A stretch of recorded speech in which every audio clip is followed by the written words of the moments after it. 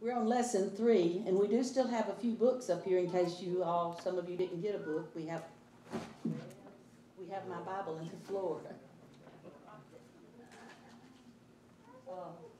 But we do have a few books if any of you want to take one with you as you leave today. The Hands of Jesus.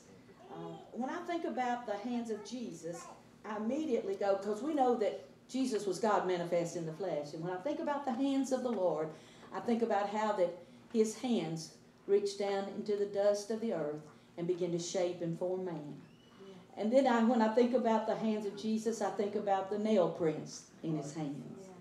There's a lot of things you think about when you think about the hands of Jesus, but we're looking at today how that in a world where a lot of people were that felt unloved, that felt that nobody cared, that no one would even reach out and touch them, the Lord's hands reached out and touched them. We're going to be talking a little bit about the Jesus and the leopards today.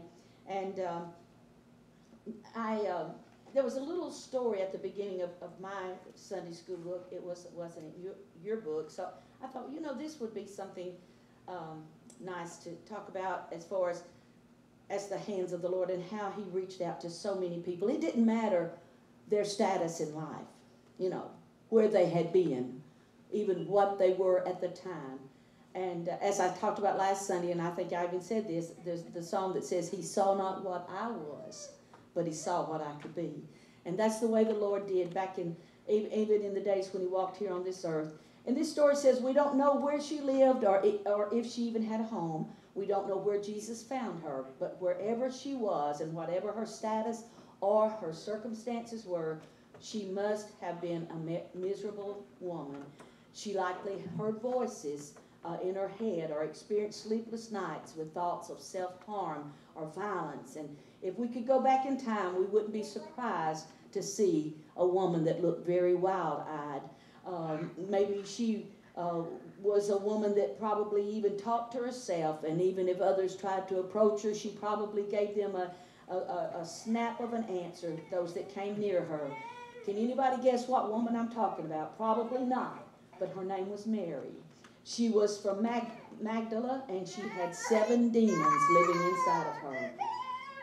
But along came Jesus. Although she is mentioned in all 4 Gospels, we don't find any specific details of his encounter with Mary, but the Bible simply tells us in Luke 8:1 that it came to pass afterward that he went throughout every city and village, preaching and showing the glad tidings of the kingdom of God. And the 12 were with him, and certain women which had been healed of evil spirits and infirmities. And then he mentions her name, Mary, called Magdalene, out of whom went 7 devils. So at some point, Jesus cast 7 devils out of Mary. And her life, it must have been a mess before Jesus touched her. Right. We're talking about the hands of Jesus today. Yes. And Mary is a classic example of how drastically that Jesus can change a life. And if we could hear testimonies even from you all today, we would know that you are here because the Master touched your life. And the Bible, our lesson told us that Mary is mentioned by her name 12 times in the Gospel. I never thought about that. I hadn't done my research, but somebody had. And so 12 times her name was mentioned in the 4 Gospels, which is more than most of the disciples or other non-family women in Jesus' life. So Mary traveled with the Lord and was at his crucifixion and at his burial, and also she was there after he was resurrected. And not many people had that privilege, but somehow or another Mary stayed close to the Lord. I want to think it was because the transformation that touch had upon her life. Where she had been tormented by the devil, she had been possessed by the devil. Now she was set free, and she wanted to stay close to the one that had set her free. Woo! Right. Folks, I just want to tell you, that's a little lesson for us today. Yes. Tell us who we need to stay close to. Yes. Having gone, the greatest honor, let me get back to my lesson today. I get a little sidetracked when I think little thoughts in with these notes that I have. Perhaps the greatest honor of her life was being the first person Jesus appeared to after his resurrection. Now, can I just throw this in here? Is it all right if I say this? You don't know what I'm going to say, so you don't know if you want me to. You want to say yes or not, do you? But if you think about it, really, Mary was the first to carry the message of his resurrection. I'm just saying, she was a woman. That's all I'm going to say. That's all I'm going to say, if y'all know where I'm coming from. Is that all right? Having gone to his tomb with the other women on the morning that Jesus rose from the dead, Mary and the others found his tomb empty. So they began to leave to go tell the disciples. But evidently, Mary kind of stayed back there in the garden alone at some point in that morning, because 3 of the Gospels tells us that she spoke with the Lord himself, but she thought he was the gardener, you know.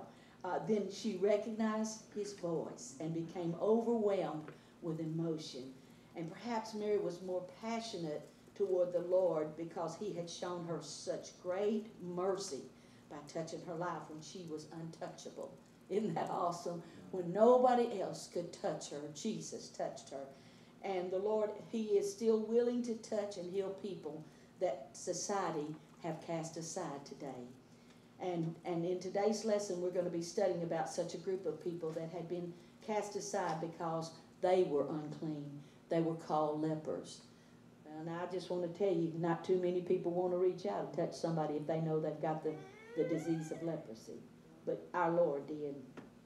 So as we glean from the scriptures today, we see how that lepers were one of the oldest known groups of outcasts. They were required by the law. It was a law that they stay away from others. And we're going to see in the scripture how that this separation, it wasn't because people were prejudiced about them, but it was because it was the law. The law required it.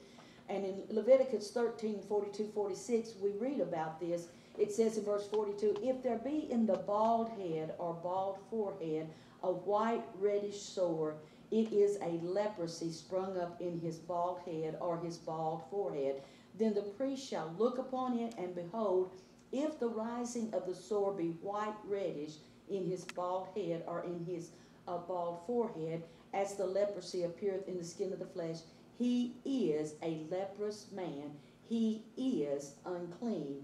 The priest shall pronounce him utterly unclean. His plague is in his head, and the leper in whom the plague is, his clothes shall be rent, his head bare, and he shall put a covering upon his upper lip, and shall cry, unclean, unclean.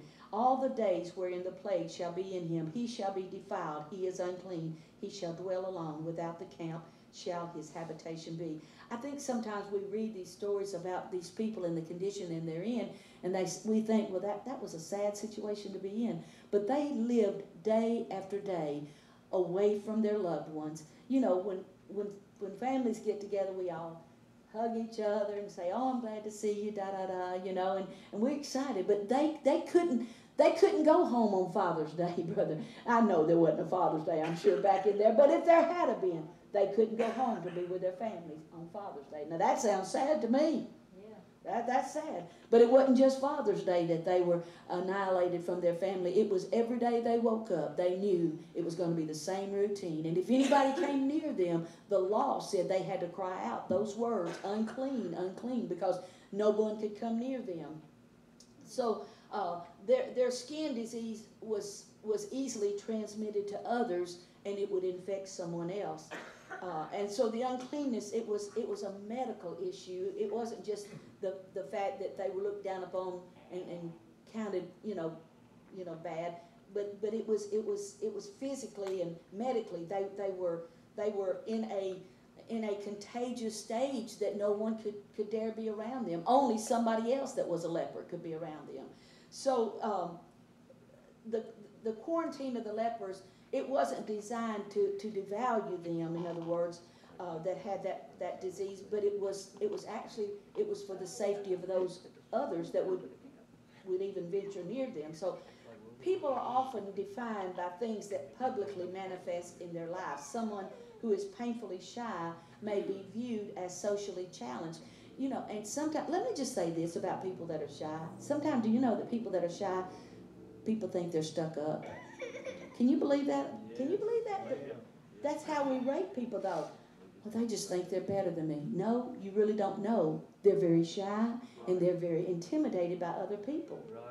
It's not that they're stuck up. They just don't know what to say. So we have to be careful how we categorize people.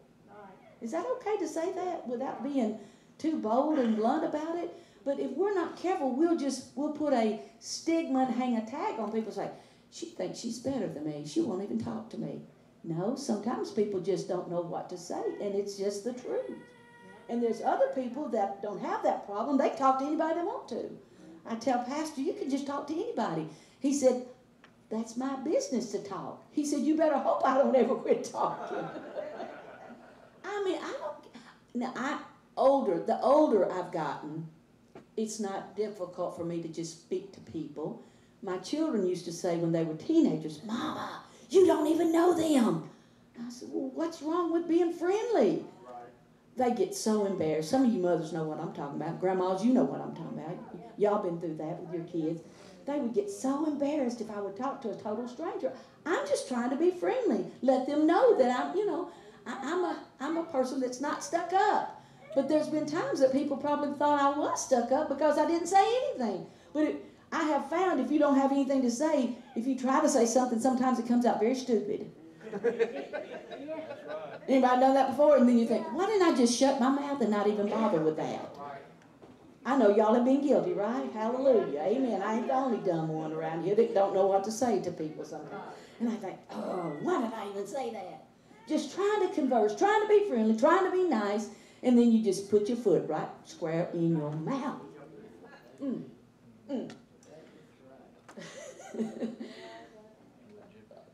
That could go a long ways with that thought, but I better get back to the lesson today.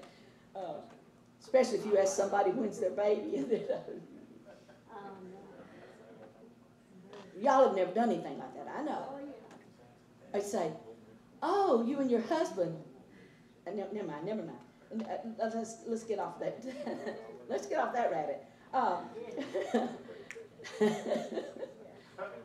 But y'all are relating. Okay. But then there may be even legitimate issues that are at play in the lives of people who have addictions, who make bad lifestyle choices. And it isn't wrong to be aware of the challenges some people have, and it isn't wrong to set boundaries when it comes to unhealthy relationships. But it is wrong, folks, to discard people who have such issues or to regard these people as irredeemable, as a lost cause. You know, we cannot put tags on people and describe them if they have some mental issues, folks. There's people that we're living in a society where there's a whole lot of mental issues like we've never seen before. I mean, really, there are people that we just kind of push them off and say, they are crazy as a Bessie bug. I'm just being honest. I'm being for real, folks. And we just kind of pass them on by. They've got some issues. They need somebody to reach out and touch them. I'm not so much talking about physically, but reach out to them with love and care and concern. And so we're talking about the hands of Jesus, where he touched people that other people wouldn't even dare come near them because of their uncleanness. And so lepers, as we talked about a while ago, they lived outside the camp. They were told they had to stay away from everybody else. They had to stay in their own little group. And as a result, there were leper colonies back in the day. And I understand in some countries there still are leper colonies. And due to all of the problems of their medical situation, also, I believe it caused some emotional problems within them. Not only did they have physical problems, I believe they had emotional problems.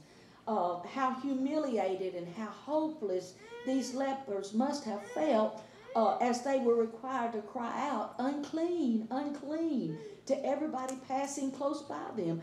And and to know that they had to suffer the consequences of everybody just walking away from them and probably walking away whispering, did you see? Did you see his face? Did you see his hands missing? They probably overheard some of those conversations as people walked away from them, that people, were talking about them.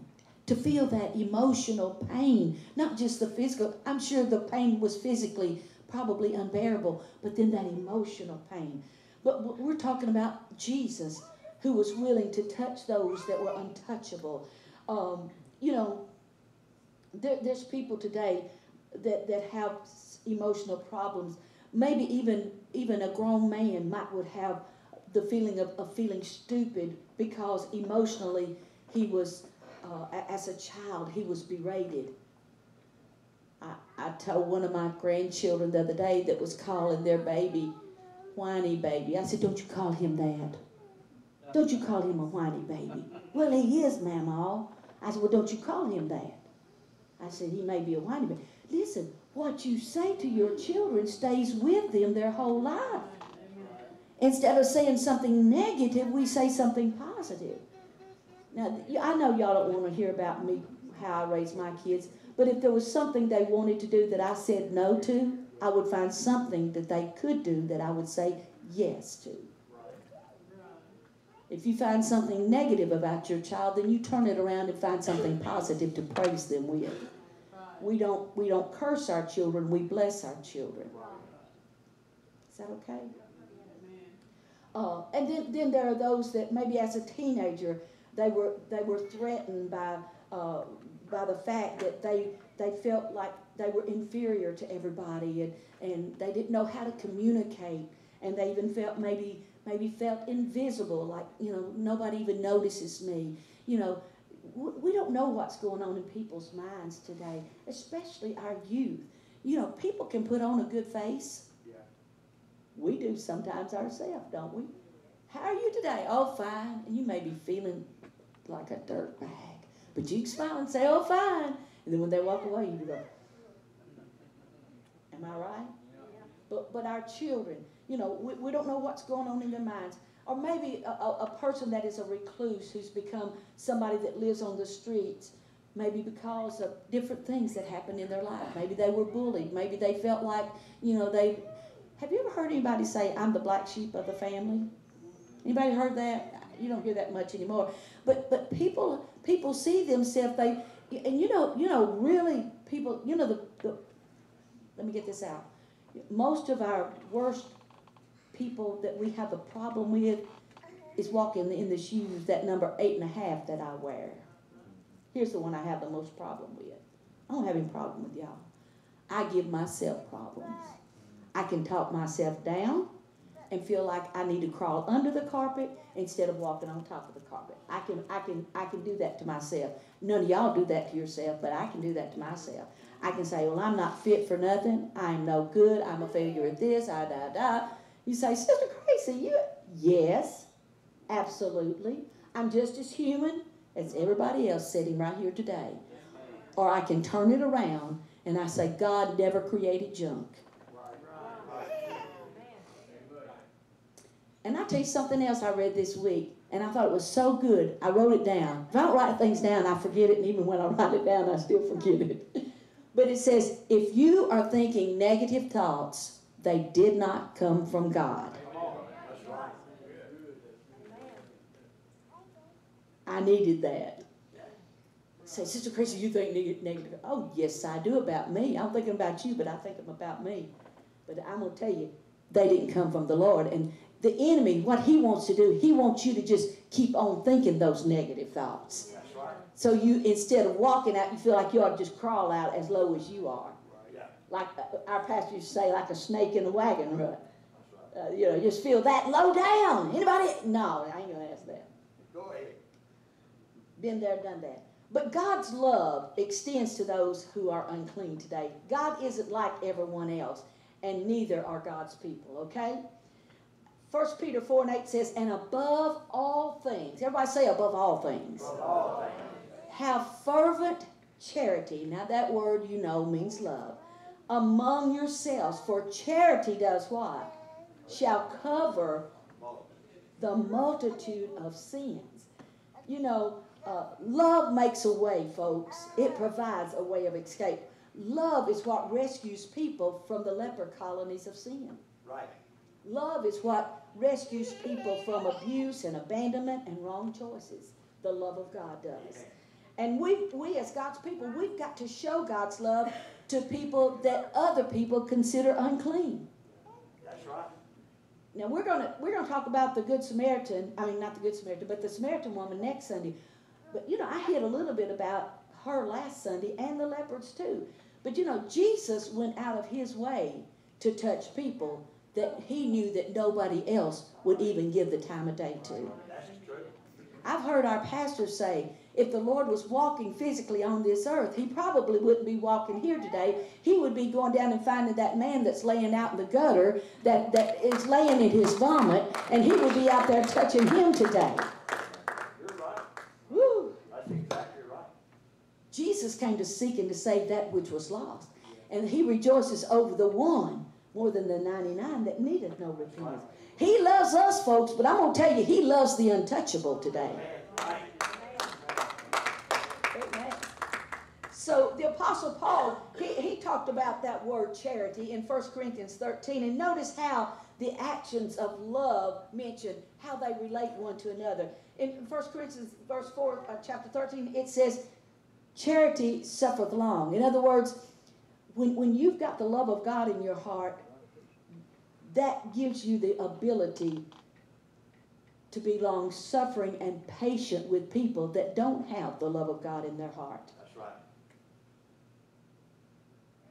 Y'all are real quiet right now. Yeah. Y'all know what I'm going to say next, do you? Sorry, Chaplain. But if anybody ever was long-suffering with people that needed to be to have somebody be patient with, God's people are those people.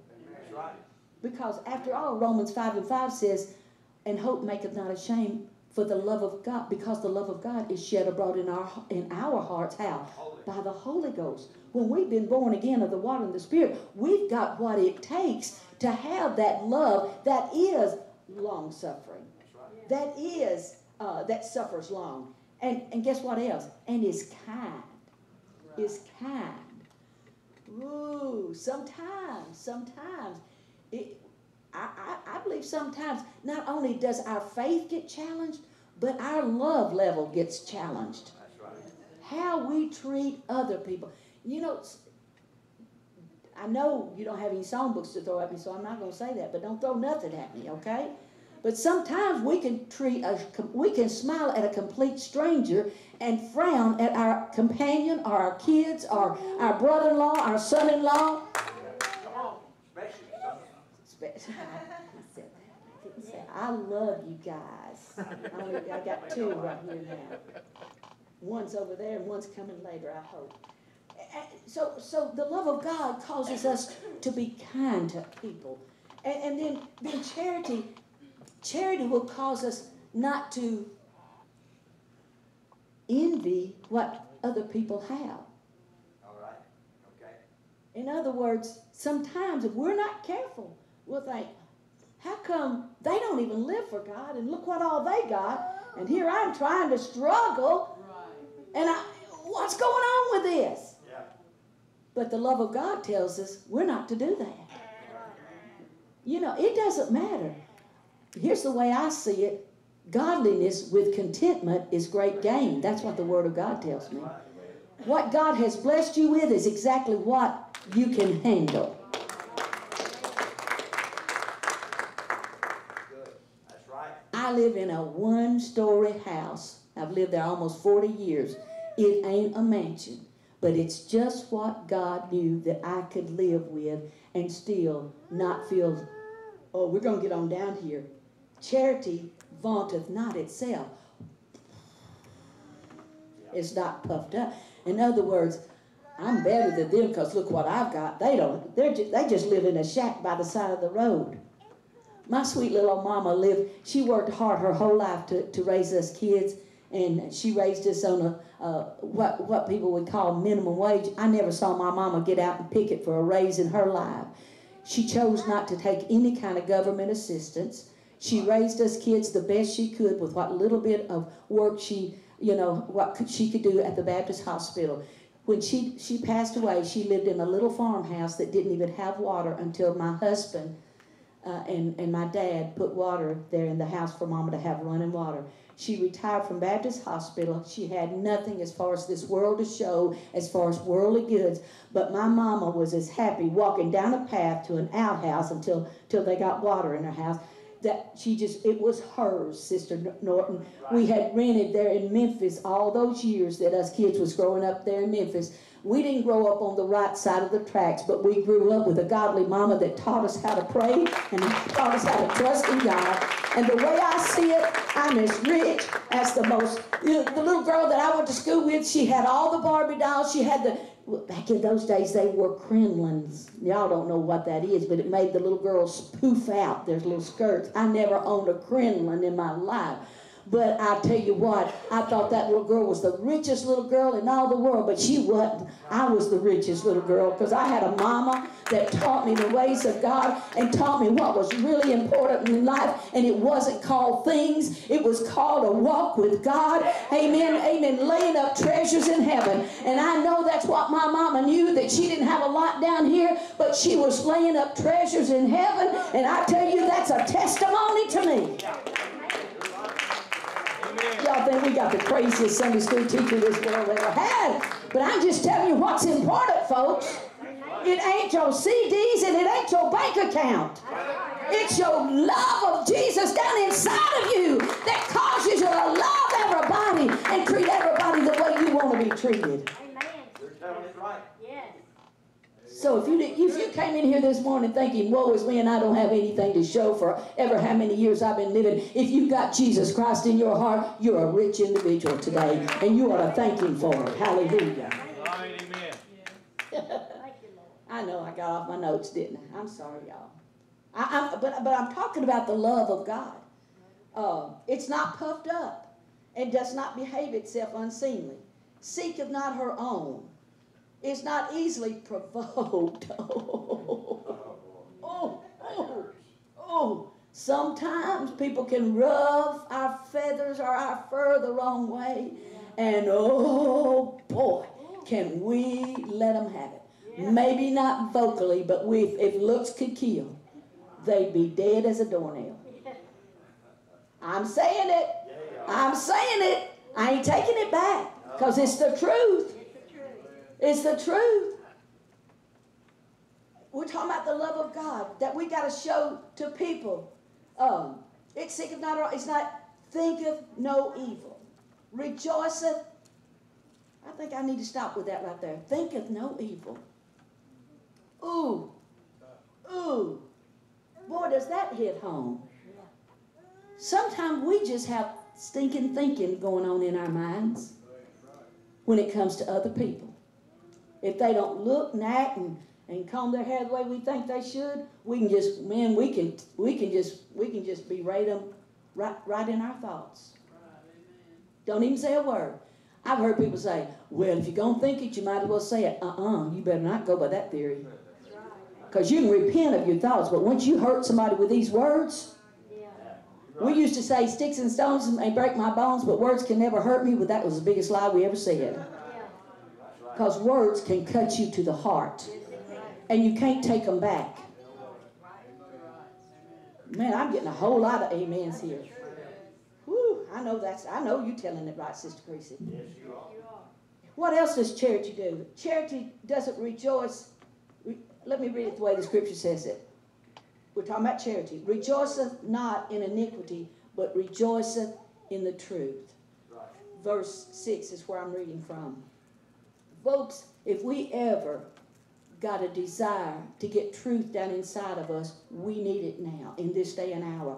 Because we're living in a society where they're calling everything evil good, and everything that's good, they're calling it evil. That's the world we're living in. And we better know what thus saith the word of the Lord. We better let God let that law. In other words, we better get full of the Holy Ghost.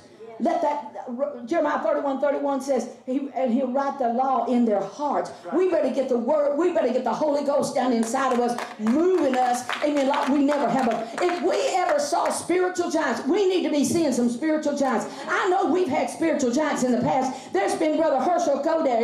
Was that y'all's pastor back in the day? There's been a Hazel Simpson that was back in y'all's day. There's been a Jack Chester that was back in our days. There's been many, many people back in our days that we consider spiritual giants, but I'm telling you, we need some spiritual giants walking among us in 2022 like we never have before. Woo. Sometimes I just want to get a little preachy, forget about teaching, and just yell it instead of tell it.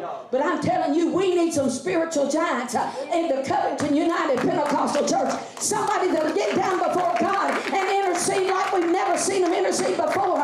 That you can't even talk to people for talking to God, speaking in that heavenly language. I'm telling you, we need spiritual giants among us. And I just wonder who among us is willing to let the Holy Ghost use you like that. Woo, hallelujah, hallelujah. Amen. Here's something else charity does. In verse 7 it says, beareth all things. Ooh. Sometimes we feel like, God, I just don't think I can make another step. I've carried this situation so long, I just don't know if I can make another step. But what does the love of God do? It helps us to bear all things. And look what else it does. It helps us, it believeth all things. Believeth all things. If we ever had rock solid faith, we need that rock solid faith now. Amen. Folks, we're living in trouble sometimes. Right. I know that we've heard it before. I know. Don't you know Noah kept telling them, folks, it's going to rain. Folks, it's going to rain. I'm building this ark so you don't have to die in the flood. And they're saying, that guy is a nut. Right. It ain't. What is rain? And we're saying the Lord's coming. And people are saying, oh, I've heard that all my life. I have too. But one of these days, it's really going to happen. And I believe we're living in that day. I do too. You can believe what you want to, but I choose to believe we're living in that day. And it's time we believe what the Word of God tells us. You see, what's wrong is we're listening to too many other voices. That's what's wrong with our society today. Go ahead. No, I ain't going there. But look here. What else does charity or hope or love do? It hopeth all things. You see, there's some things that we don't see. You know, we're praying about things. We're believing God about things. So there's times we're just hoping. Brother Russian, we're hoping for that lost loved one to come in. We're hoping for this situation to change. We're hoping that we're going to see an influx of souls. And so what does charity do? It hopes for all things. It hopeth all things. And then what else does charity do? It endureth all things. Folks, there's some things that we're going to have to endure. We're going to have to go through it. But Jesus tells us, the Word of God tells us, when we go through the fire, He'll be with us in the fire. When we go through the flood, He'll be with us in the flood. It's not going to overrun us. I'm telling you, we've got to have that perfect love down inside of us that causes us to endure the things that we're going to have to endure. Right. And that we are enduring now. That's right. Some of you and all of us are enduring some things that we've never had to endure before. That's right. Okay, you can say amen, but it's the truth. Right. So we're talking about the love of God, God's love that extends, and the love of God that is to extend from you and I. You see here, God is willing to touch and heal people that society would just set aside. We know that Jesus was God manifested in the flesh. We know that. He came into this world to seek and to save the lost. We know that. He also came to demonstrate how we should live. Jesus was known for his associating with sinners and those that were outcast. And he wasn't even afraid to reach out and touch the lepers that he came in contact with, those that society had cast aside. And here's the beautiful part, Brother Mark. They weren't afraid to approach him. That's right. Now that's profound. You know why a lot of people don't come to the Lord? Sometimes it's because they're afraid that he'll reject them. Where did they get that idea? Right. Well, I know one's called the devil. Right. Uh-huh. You can't be saved. You've done this and you've done that. Well, that's a flat out lie. Right. That is. That's right. Mark 1:40 says, and there came a leper to him. He wasn't afraid to approach Jesus. He didn't say, unclean, unclean. No. He came to Jesus, beseeching him, and look what he did, and kneeling down to him. Brother Billy, I believe he got right down in front of Jesus. Everybody else, he had to stay, he knew he had to stay, but he knew there was his hope, was right there.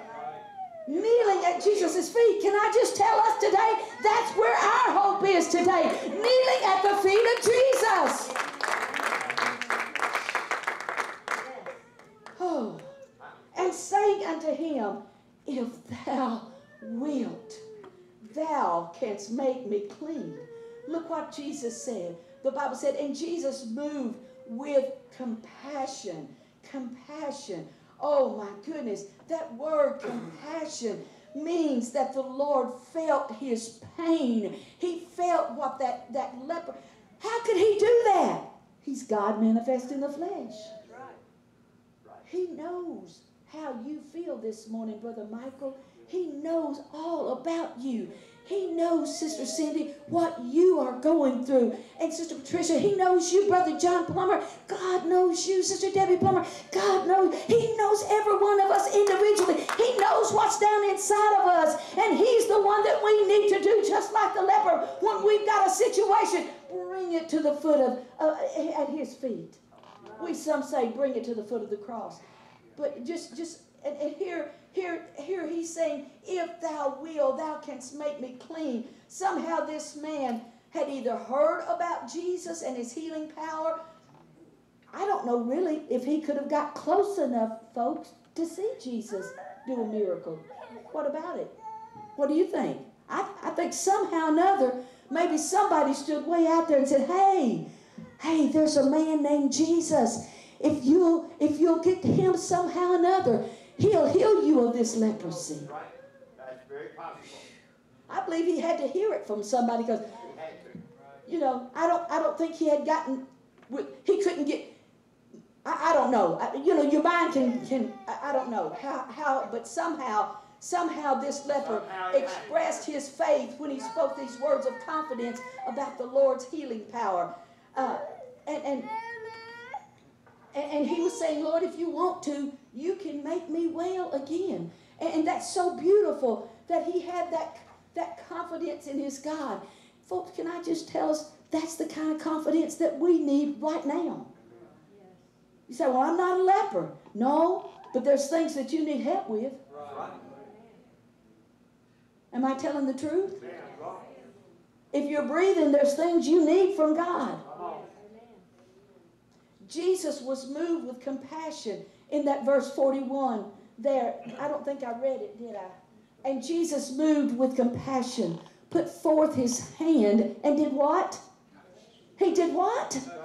He touched him. He touched that man that was contagious, that man that was contaminated, that man that could transmit a disease to anybody else that touched him. Jesus touched him.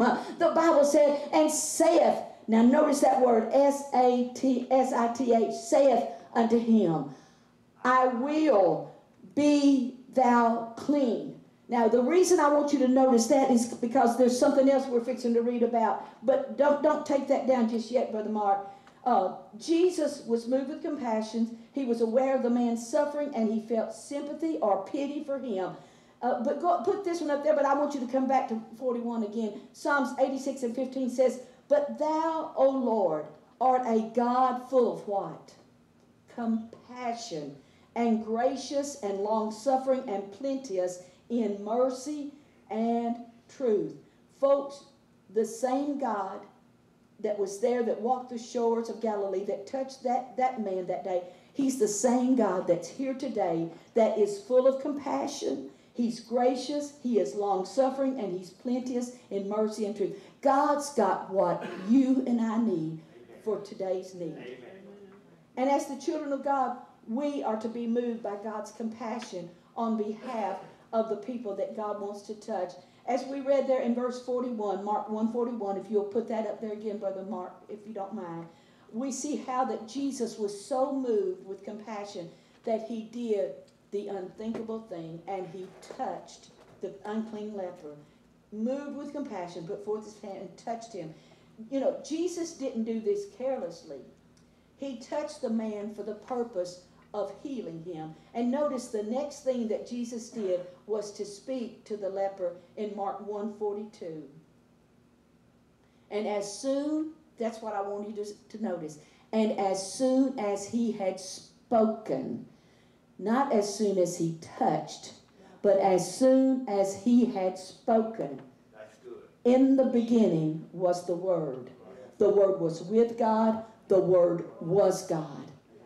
And the Word was made flesh and dwelt among us, and we beheld his glory, the glory as of the only begotten of the Father, full of grace and truth. The Word in flesh was standing before that leper that day, and when he spoke the word, that God-breathed word, that's when the Bible said, and as soon as he had spoken, immediately the leprosy departed from him, and he was cleansed. Wow. Wow. That's the power of the God that we serve today. That all he has to do, Brother Roy Norton, is speak the word. What we have to do is do what the leper man did and come to Jesus and bring our need to him and say, if thou wilt, thou canst make me whatever that need might be. Oh, and all he has to do is speak the word. So Jesus wasn't afraid of what others might say about the mercy he showed to outcasts. Let me just say this. You know what holds us back from being obedient to God a lot of times is wondering what people are going to think. I got a lot of response on that. It is the truth. The Spirit of the Lord's moving. God begins to move on you. And he'll say, why don't you just walk around the building? And then there's that voice to say, well, everybody's going to think you're being pretty silly to do that. I'm going to tell you, anytime, whatsoever he saith unto you, do it. For here's the thing, the devil's not going to tell you to do anything that's right. And he's not going to tell you to do anything that will bring a blessing to you. And sometimes just simply obeying, taking a walk around. Forget about everybody else. If you need something from God, do you think that leper was concerned about what everybody was going to think of him coming to Jesus? That was the last thought in that man's mind. What he wanted was what he got. And that's the way it works today. If you come asking and believing, you'll get what you came after. But if you come in doubting, you're going to do without. It just works. The same principle that works then works now. Old devil says, well, you got prayed for before and it didn't happen. Yeah, but you know how many times Elijah prayed before the rain came? It wasn't the first time he prayed. Y'all know the story. I don't have to tell you. So, as believers, we've got to be ready to minister to anyone that God puts in our path. God looks on the heart, folks, and sees what we can't see. I'm going to stop right there, because I'm going to whoa right there.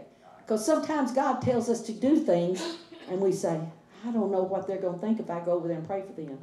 You don't know. They may be saying, God, let somebody come over here and pray with me right now.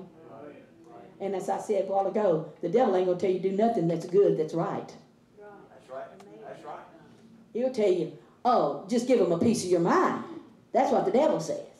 Oh, just show them how, just give them a little bit of what they gave you. You know, that's what the devil does. But blessings, what the devil don't want is for you to be a blessing, and he don't want them to receive a blessing. You're right. Okay. You're right. Y'all ain't gonna sleep on me. That's all right. No, we listen. You know,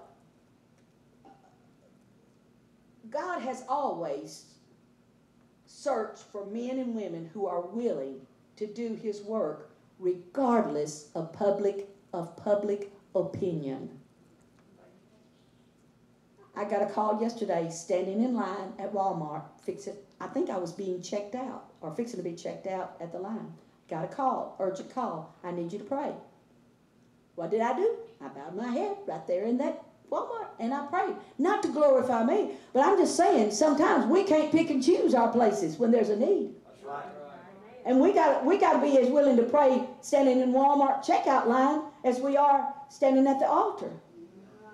You know why some people don't get through to God and get the blessings they need? They're too worried about other people around them. Right. What are they going to think if I lift my hands? Well, I'm going to tell you, that's what you need to do is lift your hands. Because the lifting of the hands means you're surrendering to God. It also means you're worshiping God.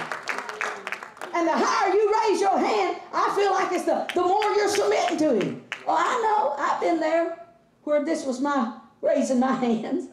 Because I was scared what everybody thought about me. Baloney, I got to get a blessing. I need something from God. Praise the Lord. You just have to pardon me. I need a blessing. I need a miracle. Thank you, Jesus. So God's looking for. Let me ask you this question. Are you ready? Yeah. Will you be the hands of Jesus to people that society have cast aside? Will you? All right. Will you? Will you?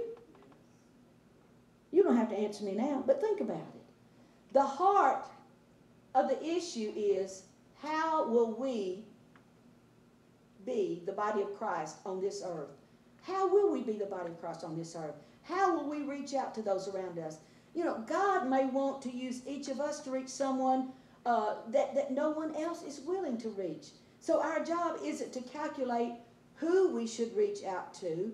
Our job is to say, God, whoever you put me in contact with, Lord, whoever you make available to me, that's the person that I want to minister to, not who I get to pick and choose. Oh, if I could, maybe God would use me to bless so-and-so, They probably wouldn't think I was crazy if I wouldn't. No, you just make yourself available to whomever God would have you to minister to.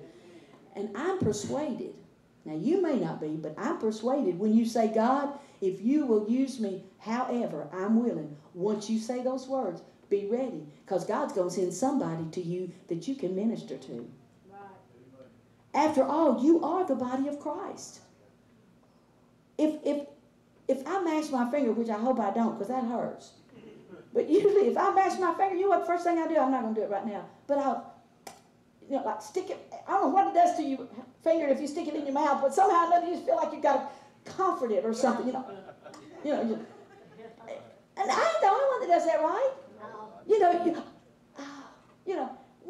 to comfort whatever part of that body, You mash it, you stump your toe, you sit down, you pick that toe up, you put it up in your lap. You comfort that.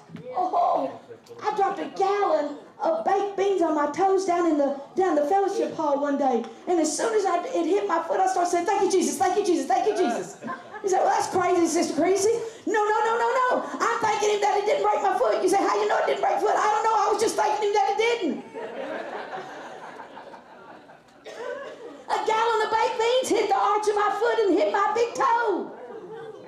And I'm going to tell you, the thank you, Jesus worked. Because I was going,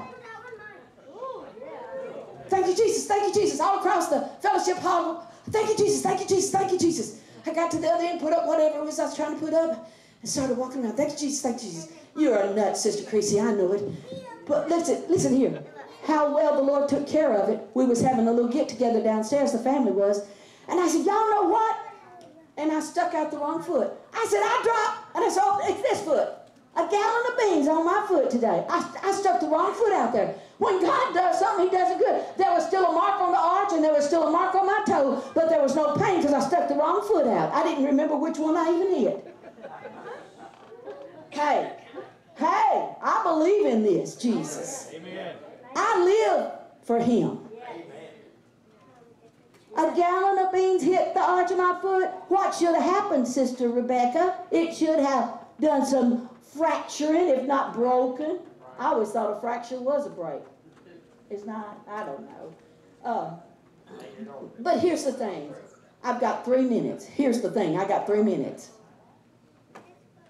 I'm just telling you what happened to me. You say, oh, well, it just didn't hit right. It hit my toe and my arch. How else could it hit? What's right, what ain't right. And there was a concrete floor under my foot. Okay. So our job is to be available to reach out and touch anyone God puts in our path. That's our job. And here's the thing. We are privileged to be blessing distributors in a world where people are in desperate need of blessings. Did you? I never thought about us being blessing distributors. Here you go. God bless you. God bless you. Have you ever tried when people ask you, how are you, to say, I'm blessed? Try it the next time. If you think about it, it's amazing the response you'll get from people. Because they relate to that. And there's some people that relate to it more than others. And they'll say, yes, and highly favored of the Lord. You know. But God, here's the thing. All we need to do is just to pay close attention to our merciful God and His promptings to touch people that our cruel world has already shut out. Amen? If I were to ask you today this question, and I'm going to ask you, so be ready. Are you ready? Ready.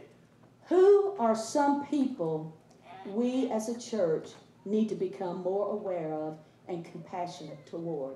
Can you think of any kind of people like that right now? Can you think of any one person, not just kind, but any one person that maybe, that you know is hurting, that needs somebody to show them compassion? That may be the person that God makes you, if you'll make yourself available, that may be the very one that God puts in front of you, that you can be a blessing to, that you can touch that person. The Bible said, and this is our focus verse, Mark 1:41, and Jesus, moved with compassion, put forth his hand and touched him and saith unto him, I will be thou clean. So I want to ask the Covington Church today, who are you going to reach out and have compassion on and touch? Even today, there may be somebody that you can reach out to today and be those hands that will bless and touch somebody else. What God needs is somebody that will love people that do not feel loved in this world today. There's somebody that God can use you to reach out to today. Just pray and make yourself available and be the hands of Jesus for somebody today. God bless you. Let the Lord use you. Amen.